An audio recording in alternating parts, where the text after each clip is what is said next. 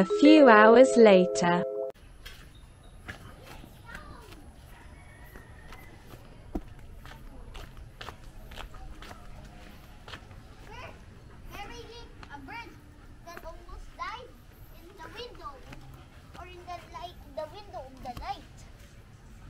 Deeper lang ga, deeper. Kasi magkaipog stone. Kasi na gold ya lang ga, no?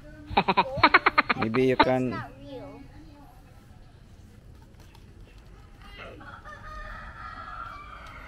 Why do I feel a tile?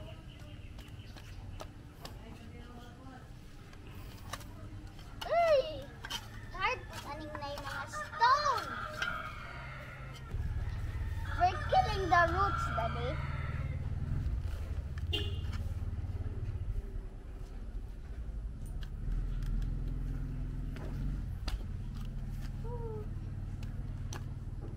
At least this is an exercise.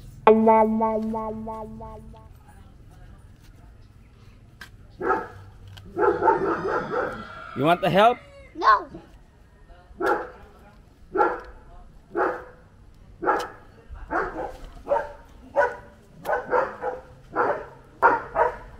Help ni Daddy B, help sa.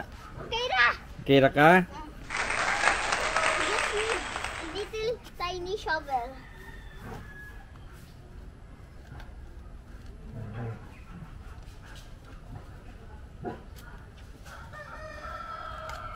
Yan, si Ilis.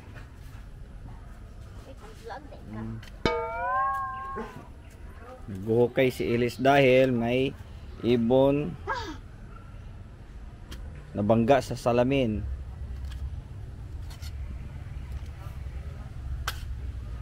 Are you sure maglantaw mga tawuan na imong vlog? I don't think so, but anyway, I am happy of what I'm doing. Yes. But are you gonna put that in YouTube? Yes. Then I will not see it. Bad ni Ilis, oy. Ay! Hikwa ah. Be.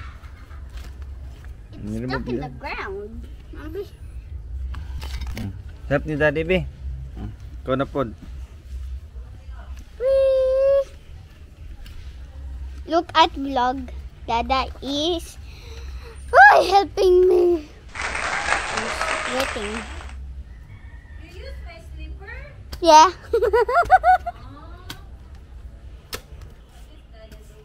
We're burying the bird that died. Almost died, I think. Why? Did you kill it? No, it hit through the light there. Because birds cannot see glass. Why? They have eyes. Woo! Vlog! Oh. Vlog! See, Papa! Okay. Thank you. My slipper. Careful. I think that's poop. Your poop? Dili ka na. Your poopy poop.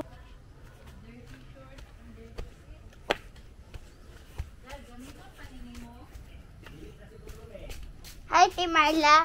Meet vlog! Vlog! Look at Ate Marla. Look at Ate Marla. She's painting it. Ako, be? Ikaw vlog? Ako? Gusto man ko. I love to paint. Please. Please. No, you get the one from vlog. Sige, dili na. Vlog, look at that plant. Look at Maya! Look at her! Her! Okay, Come here. here lang ga. So, this is the bird that hit in the window. Oh my. Can I touch it? There's glass there. Look at this. Daddy, ayaw pod. Look at this vlog. Matay na na? Still alive lang ga eh. Oh, still. Oh! How can you feel it's hard? Are you a doctor? Look at vlog. I-feel na yung heartbeat. No, no, no, no. Sige na. Likay na naman ni sa vlog man, dili man ni manghilabot good. Sige, sige. Feel her heartbeat if still alive. Sige, you confirm you are the doctor man. No, I'm not a doctor. Now Elise is trying to feel if the bird's still alive. You hold it. No, I'm not gonna hold it. Dili mo namang mama. I don't feel anything. I just feel feathers. Okay. Put it there. Why? Sige na. Ha. Funny story. Bye-bye, bird. Bye-bye, What Jordan. happened to the bird lang ka? Hit the window there. Bye-bye. Bye-bye, Jordan. Ako, John?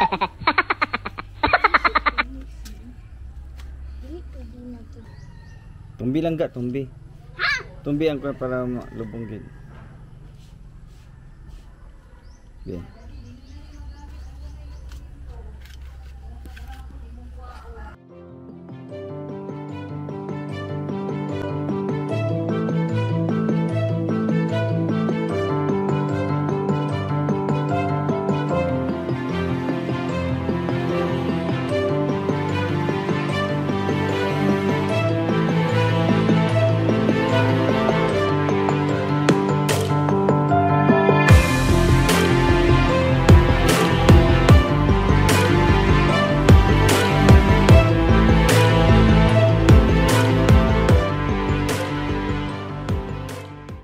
The next day. Good morning mga kabaro. So ngayon ito maulang umaga sa amin ngayon. Yan. Maulang umaga. So ihahatid ko yung misis ko sa trabaho niya. Pero bago doon, ikukulong ko muna yung mga laga ko. Ayan. Jaco, Maya, Kukay. Le, Jaco. Yan. Alam na nila kung saan sila pupunta doon. Yan, Jaco, sulit. Jaco, pasok. Maya. Yan. Jaco. Kukay at Maya. Kasi tuwing gabi, pinapakawalan ko lang to sila dahil gwardiya rin to sila sa bahay namin, paligid. At habang naglalaro din, to pakain ko to sa manok ko. Ano yung bunsalo na saging. So, mamaya papakita ko sa inyo, sisip up ko to mamaya, itong ginawa kong flower stand para doon sa collection ko na croton. Yan.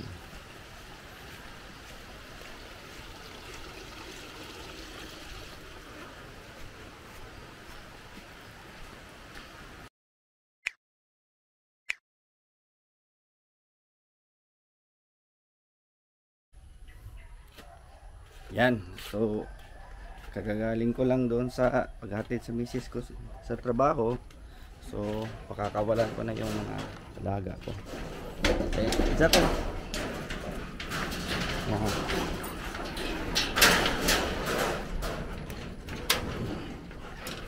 Yan, para makapaglaro sila.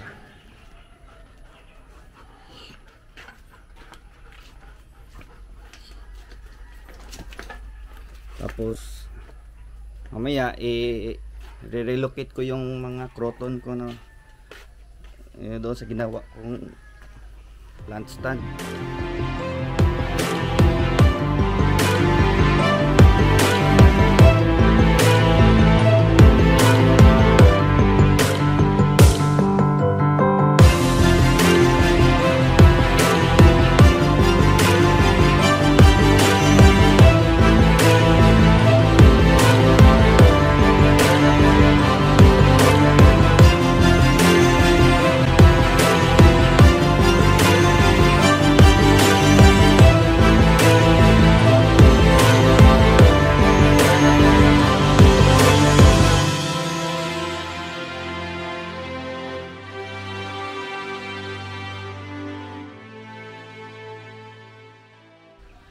So mga kabaro, sinishare ko tong mga activities ko dito sa amin para ma-inspire yung mga kasama nating mga seaman dyan na nasa bakasyon na maging stay positive.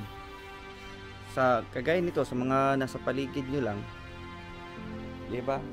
Para iwasan yung mga gulo at mga stress sa buhay. Yan.